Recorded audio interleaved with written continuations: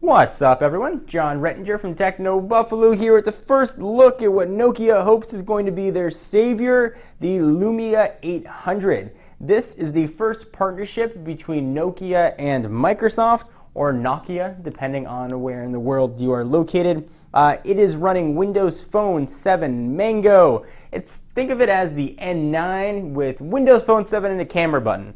I'm very excited to take a look at this guy. I've been hearing for a while about Nokia's build quality. I've seen it on past handsets, but I'm really curious how their flagship device is going to work, feel, and respond.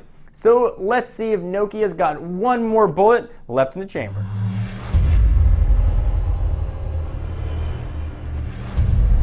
Alright, so we got a pretty typical Nokia package here, Nokia Lumia 800.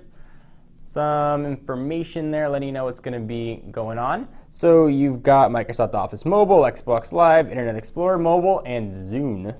That's where Zune lives now. It does not live in a device, or at least a standalone device anymore. It's now a software application. So we will slide this guy on out.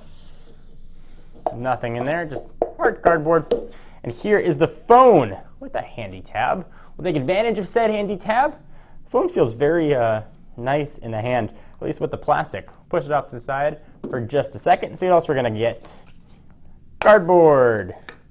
Looks like some books. Looks like a lot of books, actually.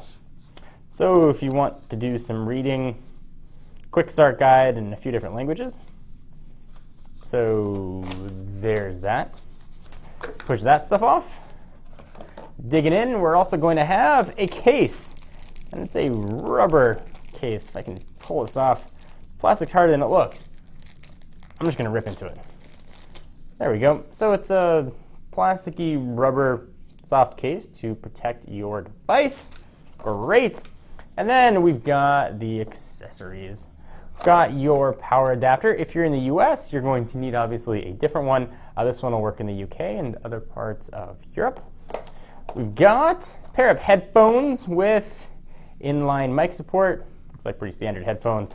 And the all-important get information on your phone cable, micro USB. Great. Push all that off to the side. Let's take a look at this guy. And let's run through the specs. I'm actually really curious to get this plastic off. So you know what? I'm just going to be like a kid at Christmas. I'm going to go ahead and rip through all this plastic, and then I'll talk about the specs. I wonder what this thing feels like. Ooh. It's got a very nice feel to it. You can really see why Nokia's got their reputation for high build quality. All right, so I'm going to go ahead and try and power this on. Let's see if it's got enough juice to do so. I'll use that button right there. Ah, it's vibrating. That's a good sign. All right, so let's run through what this guy is, what it's got, what it does. So what it's got is a weight of 142 grams. It's got an AMOLED capacitive touchscreen capable of showing 16 million colors. It's 3.7 inches with a resolution of 480 by 800. So for those of you that are keeping track at home, it's about a 252 ppi pixel density. It's got Gorilla Glass, so you can throw this in with the Gorilla and he won't scratch it. It's got Nokia's clear black technology, which I don't know if the phone just turned off or if you can see the clear black technology. Or it might not have enough battery. It's doing all kinds of vibrating things.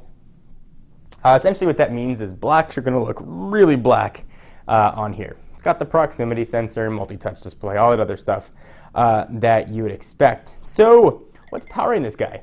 You've got a 1.4 gigahertz Scorpion processor with the Adreno 205 GPU. For those of you keeping track at home, or at least if you're familiar with Windows Phone 7, you'll know that it's a Snapdragon chipset. That is going to live in here. On the back of this guy, on its rear end, we've got a camera, as we do on most phones. This guy is an 8 megapixel sensor, which can shoot video at 720p at 30 frames per second. All right, now let's take a look at the phone. It's got a curved glass display on it. Hopefully it's going to pick up on camera. So as you go ahead and touch the phone, you can sort of feel that curve.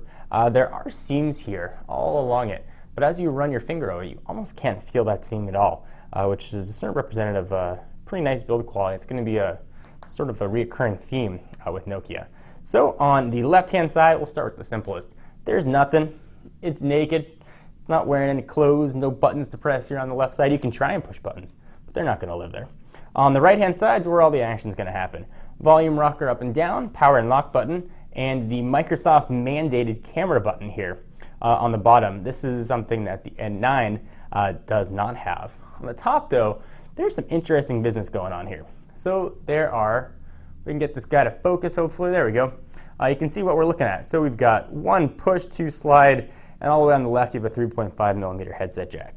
So we'll go ahead and push, not doing anything, and slide, try and push that again. There we go. And that's where, assuming it'll stay open, that's where the charging port's going to be, and that is of course micro USB. And if we follow the instructions and we slide, we should be able to get access to, at least in theory, slide it this way. Aha, the micro SIM slot, which is going to live in there. That's obviously where your micro SIM is going to go. No full-size SIM here. So push all that back, and see if we can follow the instructions again in reverse. So we got that, and slide back down. This seems like a cool gimmick, but another piece to break. Who knows if that's going to be durable or not. So this is the phone. This is the Lumia 800, one of the flagship Windows Phone 7.5 devices. Fortunately, I can't show you much more about it since the battery is dead on it. I'll charge it up and I'll let you know what else it can do. From a storage standpoint, it's got 16 gigs of storage inside of there with 512 megabytes of RAM, making it hum along hopefully smooth. I'm a big fan of Windows Phone 7. I think it's a really elegant operating system, and this is undoubtedly one of the flagship Windows Phone 7 devices that's available. Windows Phone 7 really sips battery, so you should be able to get plenty of time out of the 1,450 milliamp hour battery. You should get about 265 hours talk time standby time, and 13 hours of talk time. So I'm going to go ahead and power this guy on. Of course, stay tuned for a full review and feature overviews and all that business that goes along with the new phone. I am John Rettinger from Techno Buffalo, and I'll see you in the next video.